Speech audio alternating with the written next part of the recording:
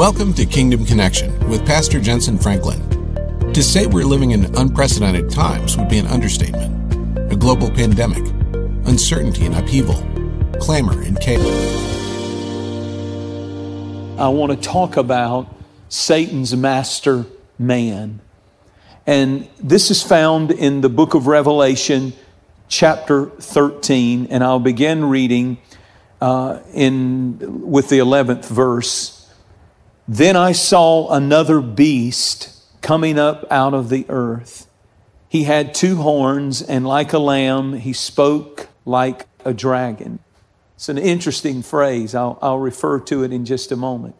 And he exercises all the authority of the beast in his presence and causes the earth and those who dwell in it to worship the first beast, whose deadly wound was healed. Notice that. Whose deadly wound was healed. Verse 13. He performs great signs so that even he makes fire come down from heaven on the earth in the sight of men. He deceives, there it is again, those who dwell on the earth by the signs which he has been granted to do in the sight of the beast, telling those who dwell on the earth to make an image of the beast who was wounded by the sword and lived. And he's granted the power to give breath to the image of the beast. And the image of the beast should both speak and cause as many as would not worship the image of the beast to be killed. This is very important, verse 16. He causes all men, both small and great, rich and poor, free and slave, to receive a mark on their right hand or on their foreheads, and that no one may buy or sell except one who has the mark of the name of the beast or the number of his name. Here is wisdom. Let him who has understanding calculate the numbers of the beast, for it is the number of a man. His number is 666. And I'll stop reading there for the sake of time, but we will refer to many other Bible verses. You see, the Bible is very, very clear. Standing in the shadows of history is a man. This is in the Old Testament, and it comes to light in the New Testament. Prophecies, all of them saying the same thing, that there is coming out of the shadows of history a man known as the Antichrist. Some of his names that are given in Scripture are, as you heard in this text, the beast. One of the other names that's given to him a lot is the man of sin. One translation says the man, and one of the main names that he's given is the man of lawlessness, the son of perdition, the little horn. Many of these names are given, and notice that in Revelation 17 and verse 5, something happens. How does he come? Where does he come from? Well, the Bible talks about in the book of Revelation that the sea is seething, that there is social agitation that he will arise out of. The sea represents the multitudes of people of the earth. And the Scripture clearly predicts that Satan's Superman is coming up out of troubled waters. And when the Bible refers to the waters, and I don't have time to break this all down, but it is very easily proven what I'm saying, that is a direct reference to social agitation. That nation or ethnic group, one translation says, race against race, social agitation will be taking place, not only in one nation, but worldwide.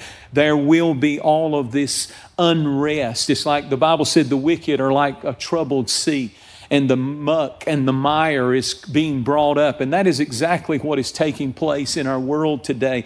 The nations of the world and the masses of the seas of people of the world are troubled like a sea, and the muck and the mire are coming up in our society. And the Bible clearly warns that out of that social agitation and that troubled sea of humanity, well, he said, I saw, notice what he said, I saw a beast. I saw a beast. So I want you to see with me for just a few moments some of the things that the Bible teaches about the beast, Satan's Superman, Satan's master man. You see, the devil always mimics God. We have God the Father, God the Son, and God the Holy Spirit. And Satan has the dragon. Separate from the dragon is the beast. And separate from the beast is the false prophet.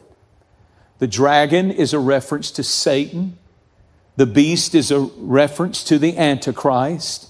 And the false prophet is like the Holy Spirit is for Jesus. The false prophet that will come, because Revelation 16 and 13 said, I saw out of the sea come 3 frogs. And this is, again, this is a prophecy of these 3 spirits that will come: Satan, the beast, and the false prophet. Satan will be a servant, there will come a servant of Satan. The Antichrist will be a servant of Satan. He will be Satan in skin, if you can imagine such a thing. Just as Jesus was God in skin, Satan will show up on planet Earth in skin. And notice that he said that he would have the breath of a dragon. He's got dragon's breath. In other words, he speaks, and when he speaks as a dragon, he is a master liar. That much of the damage that the Antichrist will do will be to deceive with powerful, persuasive words. He will tell the nations of the world lies. The beast is the name that he is given. Evolutionists like to tell us that man came from beast. But no, we didn't come from beast. We came from God. But this world is headed for a beast. A man that is indescribably wicked. A man that is hideously handsome. A man that is brilliantly able. A man who has the heart of a beast. He will be persuasive and very much a powerful leader and a powerful presence. And he will be able to sway the world. This man that is known as the Antichrist, we're told the sea represents the world and the wicked like the sea. And out of that social agitation, he will arise. When the world begins to just almost come apart, it feels like it's just teetering on destruction. Out of that social unrest will come the Antichrist. We're already seeing that spirit. The spirit of Antichrist, the Bible said, is already at work. And the only thing that restrains it, this is in 2 Timothy, is the Holy Spirit in us. That's the only thing that's holding back the forces and hordes of hell. And we're seeing the spirit of Antichrist with the horrible destruction in the streets and the looting and the burning of entire blocks and neighborhoods, the lawlessness, the attacks on innocent men and women. We're seeing the spirit of Antichrist show himself. And then we know that the Bible talks about the nation of Russia and how that they will play a major role. In Russia, in the book of Ezekiel, is a bear. And one of the emblems of Russia is the bear. And the only thing worse than a bear, a big, mean bear, is a wounded bear. And Russia is a wounded bear right now because their economy is failing. There's so much corruption up top that the wealth is not reaching the people, and there is tremendous unrest. And it's a very agitated bear, the old Russian bear. It's a wounded bear. The only thing worse than fighting a big grizzly bear is trying to fight a wounded one. And we're seeing that prophecy of Russia. And all you got to do is read the book of Ezekiel, read the prophecies of how that Russia plays a major role in the rise of the Antichrist. And then China. Now we see China, and again, this is not a word against the race of people. They're precious people. We're all the same. But it's evil, demonic powers that control the governments, and evil spirits are empowering some of these government leaders, many of them. Plagues erupting all over the world, and the world is being turned into a seething sea of unrest. And out of that will come this one called the son of Satan, the devil, like father, like son. Just like Jesus said, if you have seen me, you have seen the Father. The Antichrist will say, if you've seen me, you have seen my father, Satan, like father, like son. The Bible in Daniel's vision talks about an image that had the face of a lion, and this is goes through the book of Revelation also, that has the face of a lion and a bear and a leopard and a dragon.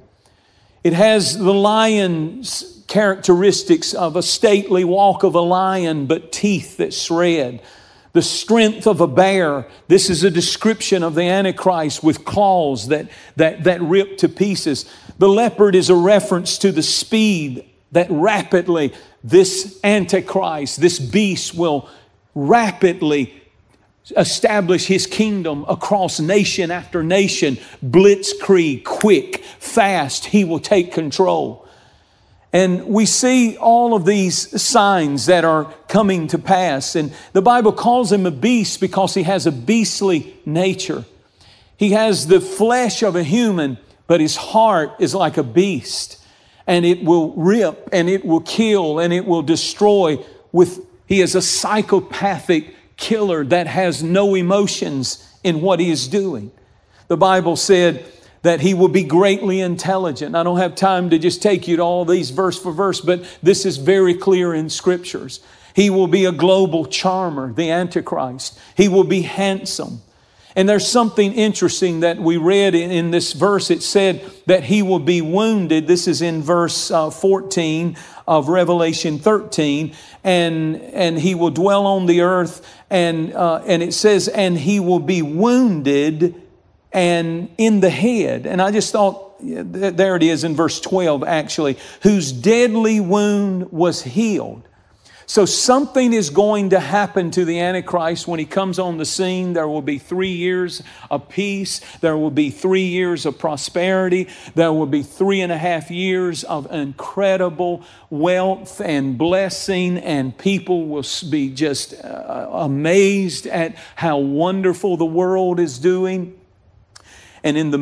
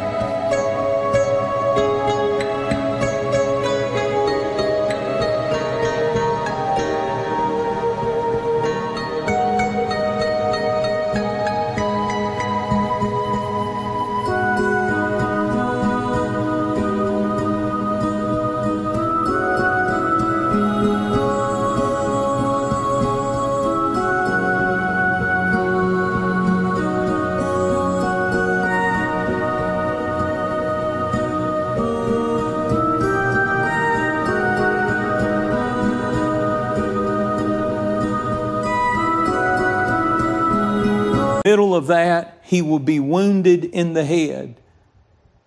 And then he will come back to life. This is interesting because it sounds like an imitation of the resurrection. And I wonder with cloning now, and it's just a fact, you can check it out, that in many nations that don't have laws like we have, they're not only cloning animals, but they're cloning human beings. And they are close to, if not already, secretly, probably close to cloning human beings completely. Could it be that you have a body when someone is cloned, and you have a soul, which is the mind, but that person, because God gives the spirit. God breathed into the breath of man His spirit and made him a living soul, the Bible said. Could it be that the Antichrist reference of being shot, wounded, or whatever happens to his head, that he is mortally wounded, he comes back to life, an imitation of the resurrection? And could it be at that moment Satan makes his entry, not into that cloned body that has flesh and has a mind and has Satan himself incarnate inside of a human person's body? This is, you say, well, I just can't believe that. Then you can't believe that Jesus was God, and God was in Jesus, and it was the hope of glory. And that's why everywhere he went, such power, he turned the world upside down. In the same way, ladies and gentlemen, Satan is a copycat. He imitates the resurrection. He imitates the Holy Trinity. He imitates not only that, but he will be in the body, the human body, possess completely the body of the Antichrist. He will have a seductive appeal. An unholy ambition of the beast will be to be worshiped. This goes all the way back to the book of Isaiah 14. He does not want you to worship God. He wants you to worship Him. In Isaiah 14, Lucifer was the worship leader of heaven. He had musical instruments in his body. This is all in your Bible in the book of Ezekiel. Read it. I've done many preachings and teachings on this. And being a musician, it just always did thorough studies of all the musicians in the Bible. And it's just a lot there. But he had musical instruments. He has 3 categories of musical instruments in his body.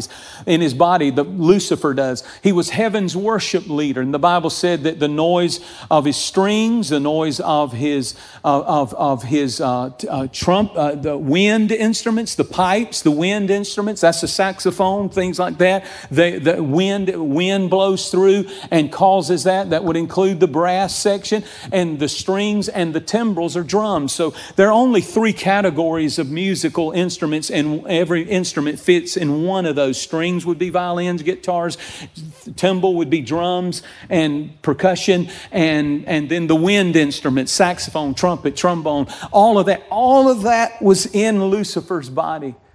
All of that was there, and he said, I will ascend above the throne of God, and I will lead and have my own worship. I don't want to worship God. I don't want to worship Him. I want to be worshiped. Well, that spirit will manifest through the Antichrist that was in heaven, and he got cast out. It will manifest on planet Earth. He will dominate society, global control.